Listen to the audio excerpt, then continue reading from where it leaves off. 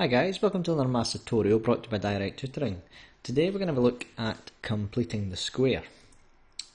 So if we take a quick overview, completing the square is a convenient way to determine the turning point, or also known as the stationary point, of a quadratic graph. The process can only work with quadratic equations and must be carried out in a systematic way. So this doesn't apply to straight lines or polynomials. And the questions are usually very easy to spot and can sometimes be part of a bigger quadratic question. So the form of completing the square will look like this. So when you see expressed in this form, you must think completing the square. And the values of a, b and c are rational values.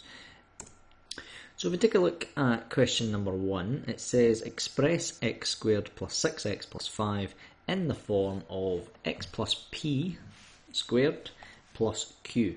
Now when you see this, you must think that it is completing the square. So the way that you will solve this is a strict systematic approach. If you stay neat and you follow the same steps, you will get it right every single time. So the first thing we're going to do is we're going to ignore the 5. So when we rewrite this, we'll just pretend that the 5 doesn't exist. And we're left with x squared plus 6x. So then we're going to remove an x from each of the terms. And we'll pop it into a bracket. So we get x plus 6. And then we have to half the 6 and then we square the bracket. So we end up with this arrangement here. And we've now found the value of p, because this bit here is exactly the same as this bit here. So now it's a case of finding the value of q. So the new bracket that we have created, we now need to multiply that out, and we'll do that using FOIL. So we have x squared plus 3x plus 9, and then we tidy that up, x squared plus 6x plus 9. Now, a way to check that you have done this correct is if your first two terms of your answer to this matches up with the original two values of the equation you were given at the start, it means you must have done it correctly. And then finally, the value of q can then be found by taking the original value and minus it from the new value. Now we haven't used the 5 yet, so this is where the 5 comes into play. The 5 is the original value, and the 9 that we created is the new value. So it's literally a case of 5 take away 9, so q is minus 4. Now it says your final answer express in that form, so we have to take this and make it equal to this. And the way that we do that is we just write this equation and then we sub in the value of 3 and the value of minus 4 in here. And that's how you would go about completing the square. Now question 2 is it's pretty much exactly the same, however there is one extra step because we didn't have a constant out here in the previous question. So it adds in an extra step when we go to solve this. So same as before, we will ignore the 5 and we'll just write 2x squared plus 8x.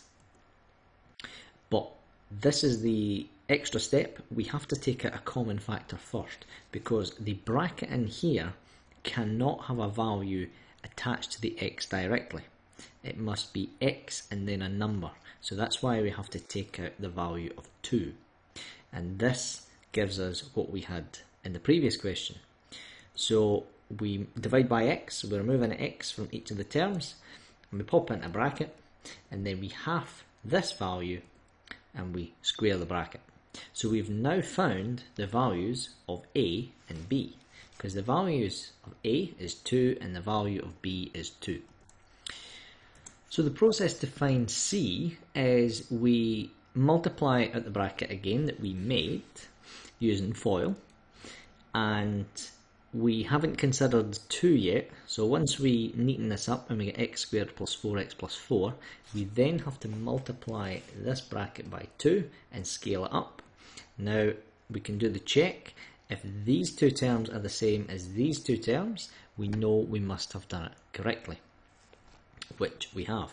So the final step is to do what we done where we take the original value and take it away from the new value. So the original value was 5, and this time the value for the new one is 8. So Q is 5 minus 8, which will give us minus 3. And then if we express that in the form, we get 2x squared plus ax plus 5 is equal to 2 bracket x plus 2 squared minus 3. And that's how you go about completing the square. And there will be, I'll put a link in the description on how to read the turning point from completing the square, because the turning point can now easily be found for drawing quadratics. Thanks for watching. Please don't forget to like and subscribe to our channel. Leave any comments in the comment section below, and we'll see you in the next video.